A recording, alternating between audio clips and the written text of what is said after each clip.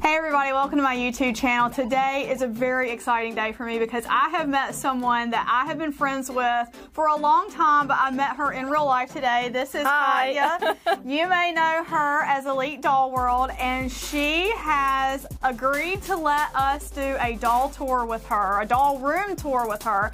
So she's going to give us the grand tour of her doll room, and y'all have been looking around in here. It is a feast for the eyes, so you guys are in for a very exciting doll room tour. So enough from me. Let's turn it over to Katya so she can show us her dolls. Well, thanks so much, Allison, first of all, for letting me on your channel. I'm really excited to share with you and with your followers my room, the things I do in this room, how everything's set up, because I do get requests about that, how things are done.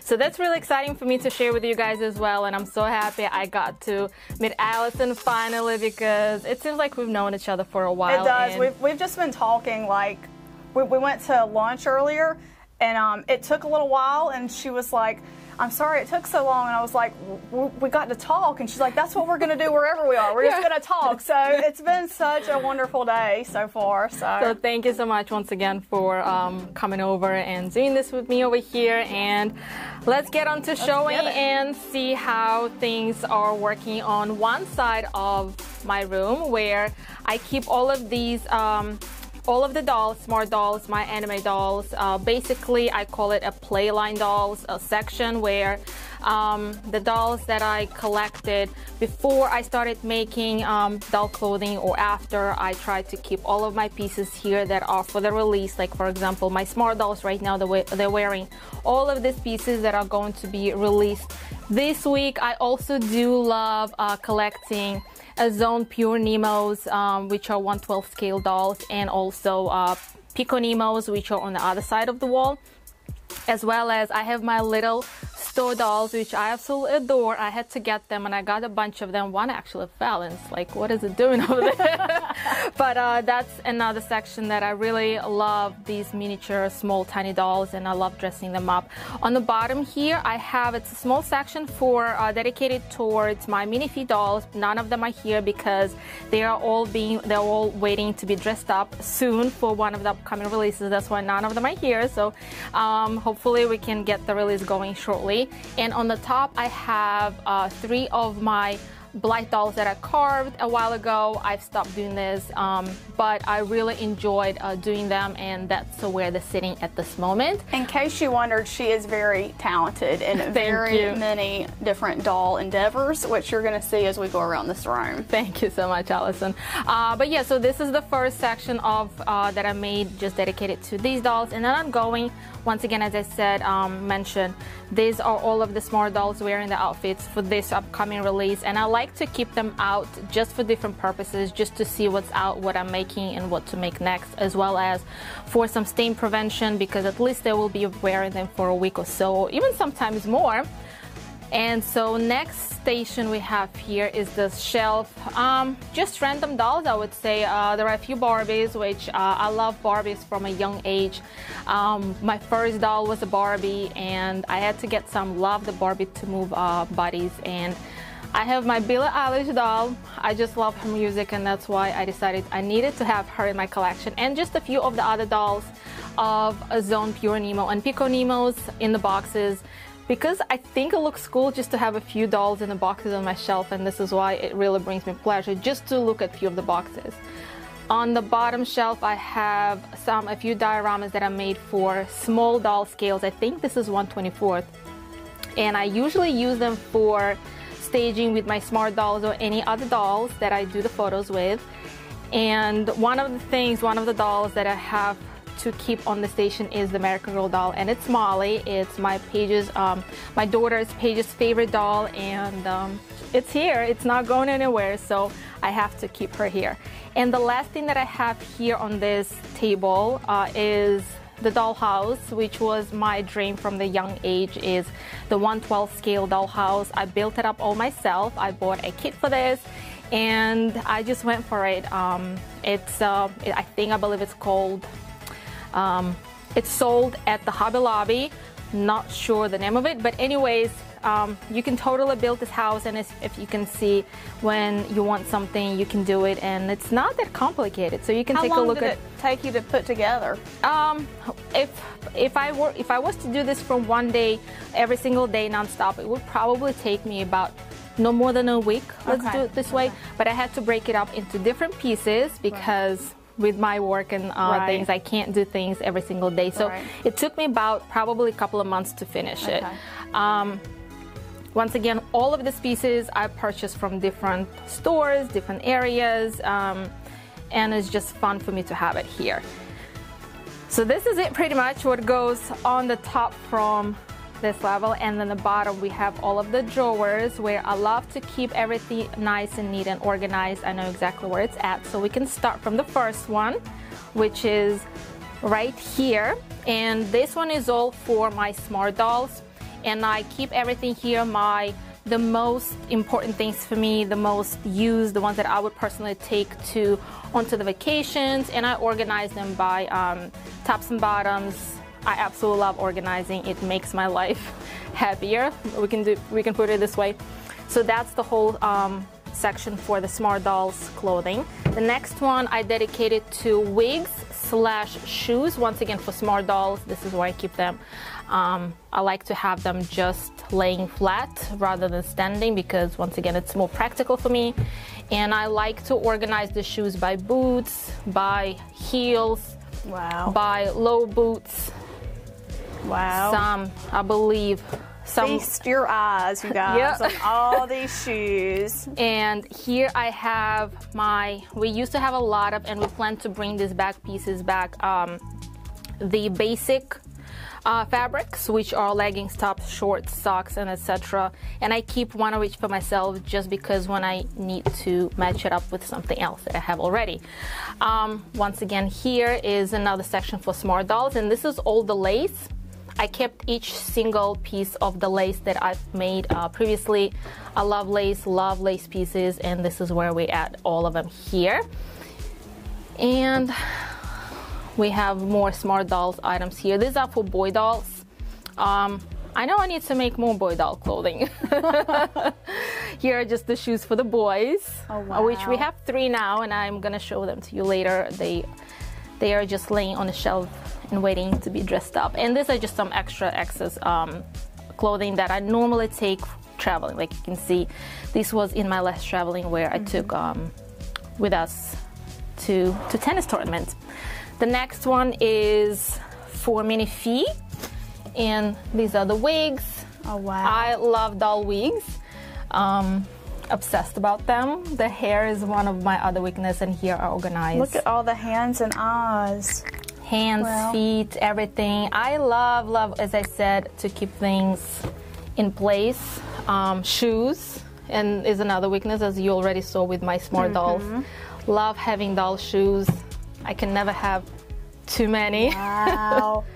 And on top of it, since I have quite a few different doll scales, you may be surprised how some shoes, and these are some extra Minnie Fee wigs, which are made out of the different fiber, not the Angora hair. And you'll find how some shoes, they'll fit different other dolls that you had no idea that would fit, right? That's why I can say I can never have too many shoes because I know they'll fit somebody. Right. And here's, these are all of the, I believe, 3 drawers that are dedicated to my smaller dolls, 1/6 and 1/12.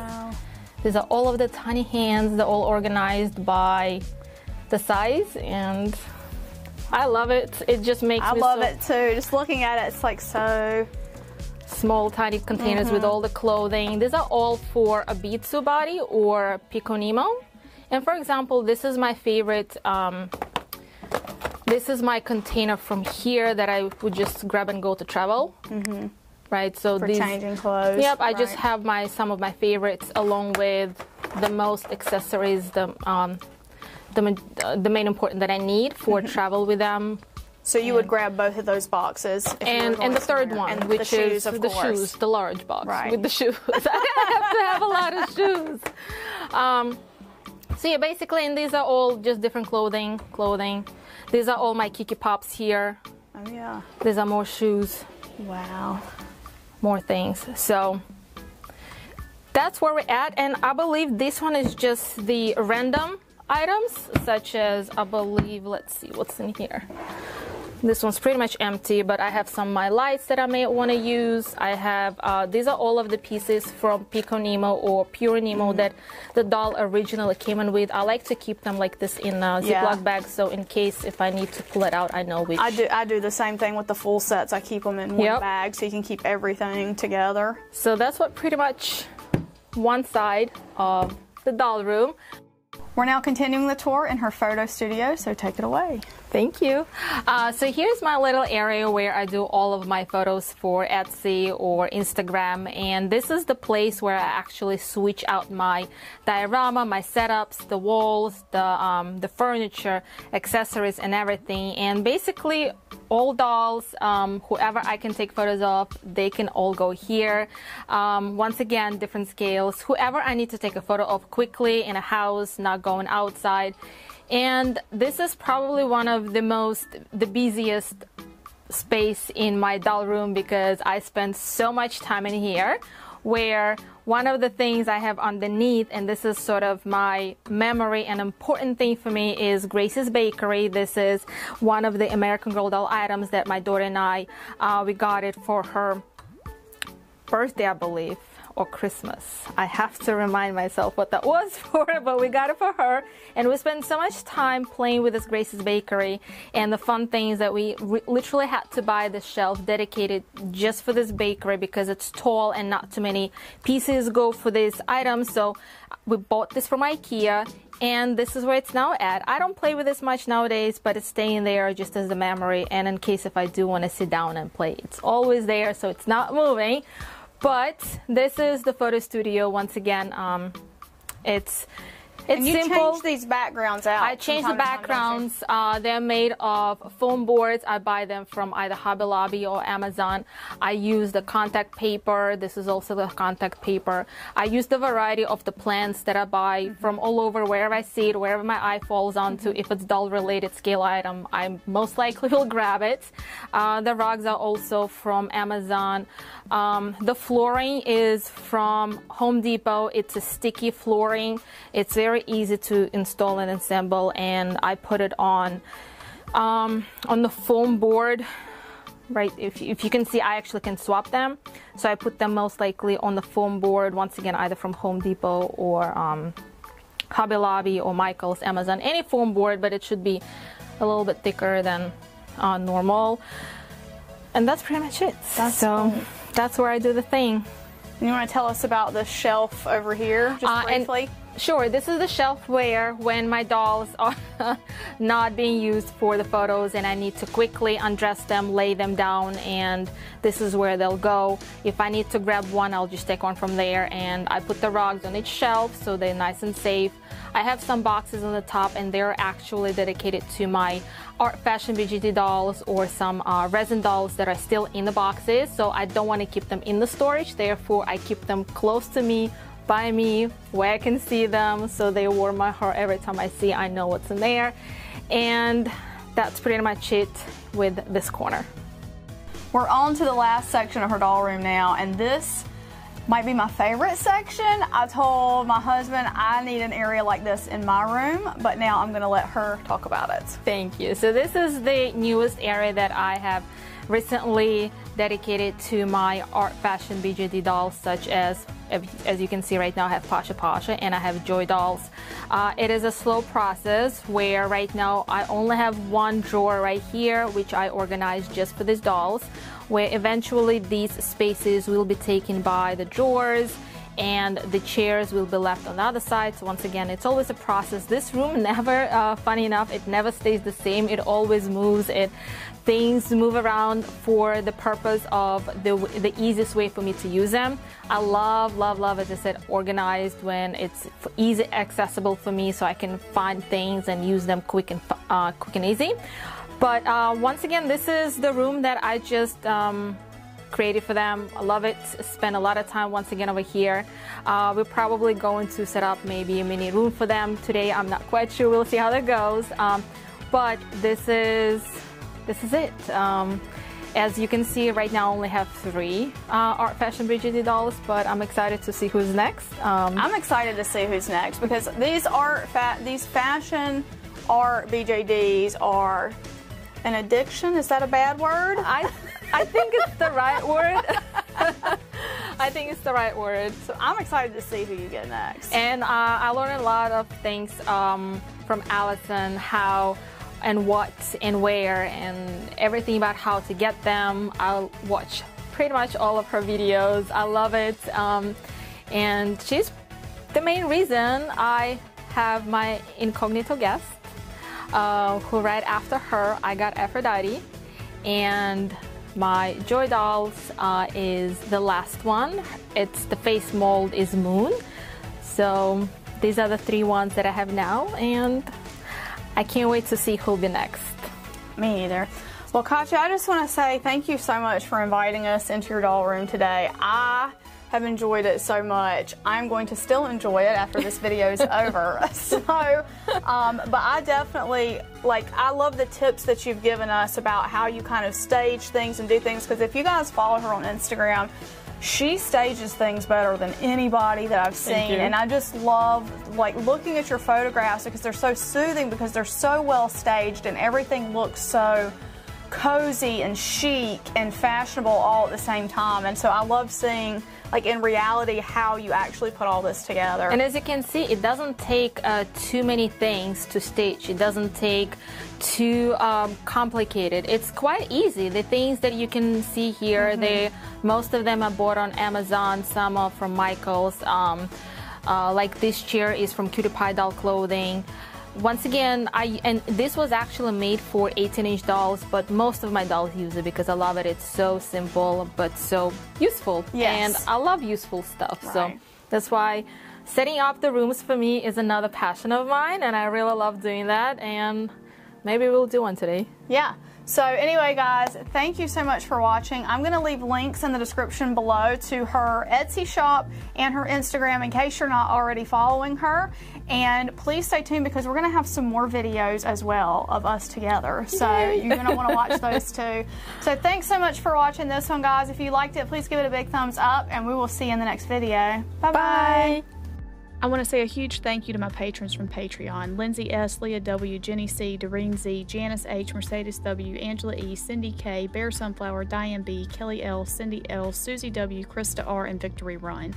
Your support means so much to me and helps me continue to bring you great dolly content. For information on how you can become a supporter of this channel, please be sure to check the video description and see the link. Thank you.